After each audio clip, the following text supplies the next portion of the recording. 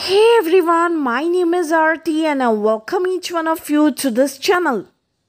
Today we are gonna read Standard 7 History Chapter 7 The Administration of the Swaraj.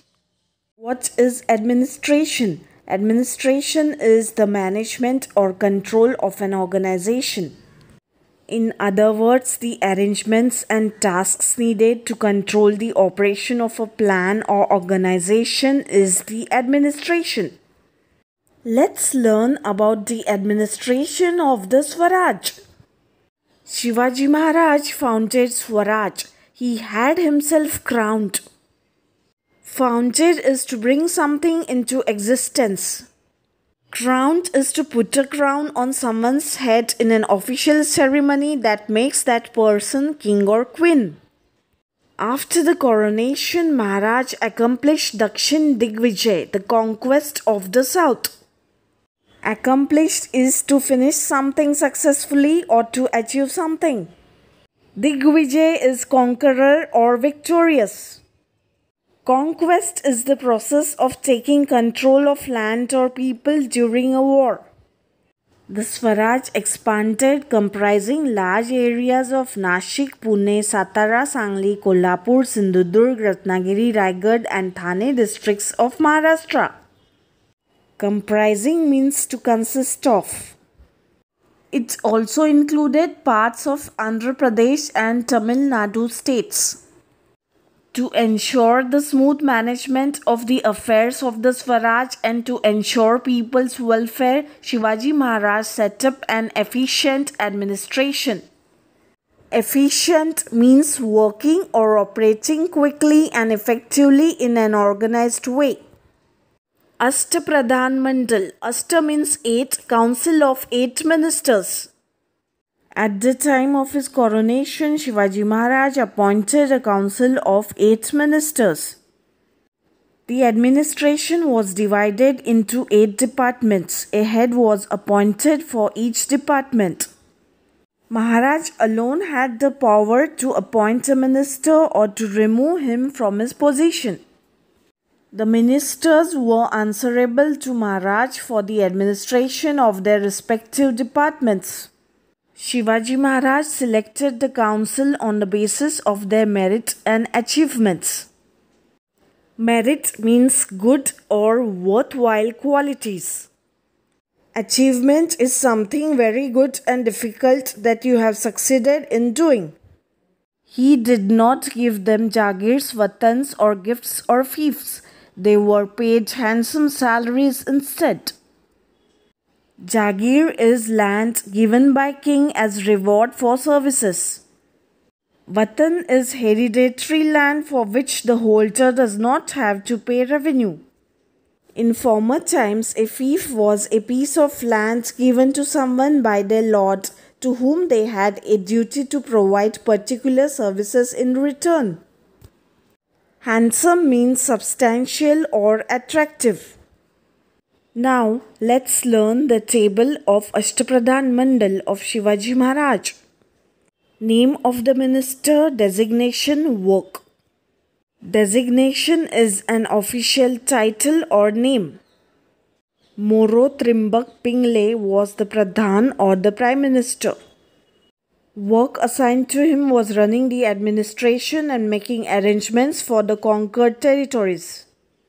Ramchandra Nilkant Muzumdar was the Amatya or the finance minister and his work was to keep the accounts of the state. Annaji Dato was the Sachiv or the secretary. Preparing royal edicts was his work. Edicts is an official order or a public order given by an authority. Dattaji Trimbak Vaknis was the mantri or minister and he was in charge of the correspondence. Correspondence means writing, receiving and reading letters, especially official or business letters.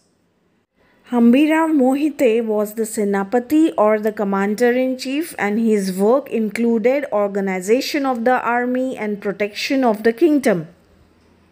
Ramchandra Trimbak Dabir was the Sumant or the foreign minister and he was in charge of the foreign relations. Niraji Ravji was the Nyayadhish or the Chief Justice, and he was assigned the work of dispensing justice. Dispense is to administer or to grant. Moreshwar Pandit Rao was the Pandit Rao or the high priest, and he looked after religious matters. The policy regarding agriculture. Agriculture was the main occupation in villages. Maharaj knew the importance of agriculture. That was why he paid attention to the welfare of farmers. He entrusted the responsibility of organizing the land revenue system to his capable and experienced office bearer, Annaji Dato. Entrusted is to give someone a thing or a duty for which they are responsible.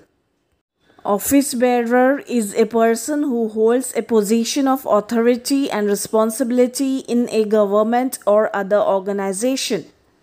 He warned the officers that they should not collect more revenue than the amount that was fixed. Revenue is money that a government receives from taxes. He encouraged peasants to bring uncultivated land under cultivation. Peasant is a person who owns or rents a small piece of land and grows crops or keeps animals on it. Cultivation means the act of preparing land and growing crops on it, or the act of growing a particular crop. Uncultivated land is the land which is not used to grow crops. If the crop was lost due to excessive rains or drought, or if an enemy army had devastated the area of the village, remissions were granted in land revenue and other taxes. Devastated is destroy or ruin. Drought is a long period when there is little or no rain. Remission is cancellation of a debt, charge or penalty, or the process of reducing the amount of money that is owed for something or stating that it no longer needs to be paid. Maharaj had instructed his officers to provide peasants with bullocks, ploughs and good seeds for sowing. Plough is a farming agricultural implement used by the farmers to loosen the soil or to turn the soil, as we can see in the picture. Ploughs were traditionally drawn by bullocks and oxen. Sowing is planting seeds. Village economy of that period. Economy is the system of trade and industry by which wealth of a country is made and used. Agriculture was the backbone of the rural economy. In villages, many occupations developed to supplement agriculture. Supplement is something that is added to something else in order to improve it or complete it, something extra. Artisans in the village produced goods and fulfilled the needs of the local people. In this sense, a village was a self-sufficient unit. Artisan is someone who does skilled work with their hands. Farmers gave a definite share from their produce to artisans. This share was called baluta. Trade and business. Maharaj knew that a kingdom does not prosper without an increase in trade. Merchants bring novel goods as also certain necessities into a kingdom. Novel means new and original, not like anything seen before. Goods become available in plenty. Trade prospers, adding to wealth. The view that Maharaj took of merchants is seen in the Ajnapatra, where merchants are described as follows. Merchants are the ornaments of the kingdom and the glory of the king. What is the Ajnapatra? Ajnapatra is a royal edict on the principles of Maratha policy written in Modi Marathi by Ramchandra Nilkant Muzumdar, who was the Amatya or finance minister in the Ashtapradhan Mandal of Shivaji Maharaj. In other words, Ajnapatra is supposed to be the formal documentation of Shivaji's ideals, principles and policies of state administration. It was the policy of Maharaj to protect industries. An excellent example of this is the salt industry. He protected the salt industry in Konkan. At that time, traders imported salt from the Portuguese territory and sold in Swaraj. Import is to buy or bring in products from another country. That affected the local trade in Konkan areas. So, Maharaj charged heavy duty on the salt imported into Swaraj from the Portuguese territory.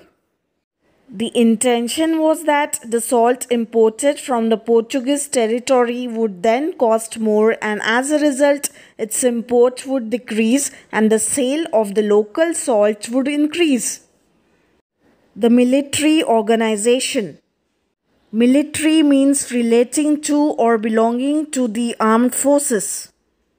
There were two main divisions of the army of Shivaji Maharaj, infantry and cavalry. In the infantry, there were officers such as the Havaldar, Jumledar, etc. The chief of the infantry was called Sarnobat. He was the highest officer in the infantry. In the cavalry, there were two types of cavalrymen, namely Shiledas and Bargirs. The Shiledar had his own horse and weapons. The Bargir was provided with a horse and weapons by the state. In the cavalry, Bargirs were more in number. The ranks of the cavalry officers were similar to those of the infantry officers. The highest officer in the cavalry was the Sarnobat. Netoji Palkar, Prataprao Gujar, Hambirao Mohite were some of the famous Sarnobats of the cavalry. Infantry is part of an army that fights on foot, that is, soldiers who fight on foot. Cavalry is part of an army that fights on horseback, that is, soldiers who fight on horseback. Intelligence Department. Intelligence Department was a department which found out secret information about the governments of other countries, especially enemy governments, or a group of people who collect and deal with this information. It was necessary to protect the Swaraj from its enemies. For this, it was necessary to get precise and timely information about the movements of the enemy. Precise is exact and accurate. Timely is at the right time. It was the job of the intelligence department to obtain information about the movements of the enemies and submit it to Maharaj. The intelligence service of Maharaj was very efficient. Bahirji Naik was the head of the intelligence department. He was extremely skilled in his job. Skilled is having the abilities needed to do an activity or job well. He collected accurate and detailed information about Surat before the raid on Surat.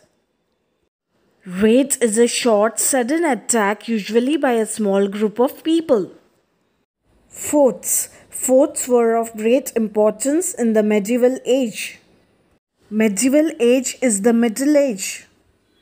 Medieval period is the period from 9th century CE till the end of the 18th century CE.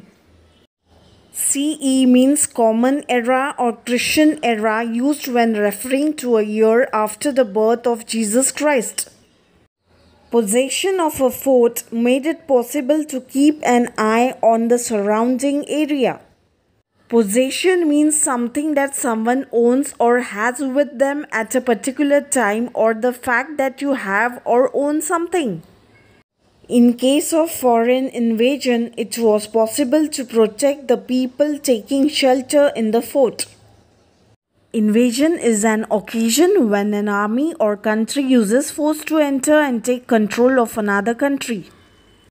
It was possible to stock the fort with food grains, war materials, ammunition, and military garrison. Ammunition means objects such as bullets and bombs that can be shot from a weapon. Military garrison means military outpost where troops are stationed to provide protection to an area. The word garrison is also used to the troops stationed there. The importance of forts in the foundation of Swaraj is well stated in the Ajnapatra. This kingdom was created by the late revered and exalted majesty with the possession of forts alone. Late is used to refer to someone who has died. Revere is to very much respect and admire someone or something. Revere also means regarded as worthy of great honor and respect. Exalted is high or elevated in rank, position, or dignity. It also means elevated in character and noble. Elevated is raised. This line means that Swaraj was born or created by the late, very much respected and admired, elevated in dignity, rank, position, character, noble Shivaji Maharaj by the ownership of forts alone. There were about 300 forts in the Swaraj. Shivaji Maharaj built hill forts like Pratapgarh, Pavangarh and Rajgarh. There was a Kiledar, a subnis and a Karkhanis on every fort. The Karkhanis looked after the storage of food grains and the maintenance of war material on the fort. Maharaj knew the importance of sea forts too. One of the sea forts that he built was Sindhudurg at Malvan. It is an excellent sea fort. To give strength to the construction of the fort, 5 khandis of lead was poured into its foundation. Khandi is a measure of weight and capacity. 1 khandi is equal to 746.48 kgs. Lead is a heavy metal. A sea fort called Padmadurga was built in front of Rajapuri in order to counter the Siddhi power. About this fort, Maharaj has said in a letter that by constructing Padmadurga, he had set up another Rajapuri to overshadow the Rajapuri of the Siddhi. Overshadow means to be much taller than another building and therefore block the sun from it. Counter is to react to something with an opposing opinion or action or to defend yourself against something. Enemies on the west coast of India, the Portuguese of Goa, the Siddhi of Janjira and the British factors of Surat and Rajapur created obstacles in the work of expanding the Swaraj. It was necessary to curb their activities and to protect the west coast. For this purpose, Maharaj raised a navy. Curb is to control or limit something that is not wanted. He realized that the one who has a navy controls the sea. Maharaj had great foresight. Foresight is the ability to judge correctly what is going to happen in the future and plan your actions based on this knowledge. There were 400 ships of various kinds in his navy. They included battleships like the Gurab, Galbat and Pal. Battleship is a very large military ship. Ships were built in the creek of Kalyan Bhiwandi, Vijayadurg and Malvan. Menak Bhandari and Daulat Khan were the chief naval commanders. Creek is a narrow area of water that flows into the land from the sea, a lake, etc. Creek also means a small river or stream. Concern for the welfare of his subjects. Maharaj did not work only with the limited ambition of conquering enemy territories and establishing dominance like other kings. His main objective was to make his subjects independent. He was aware that if his subjects were to really get the joy of freedom, it was necessary to have a disciplined administration, take comprehensive care of people's welfare and protect the conquered territories. Comprehensive is complete and including everything that is necessary. Subjects are persons who live in or who have the right to live in a particular country, especially a country with a king or a queen. Maharaj was not merely a ruler, he was a watchful administrator who cared for his people's welfare. Administrator is a person who is in a position of authority or who manages people, practices, and policies. This is clearly seen in his administration of the state. The lesson ends here. Thank you for being with me in this lesson.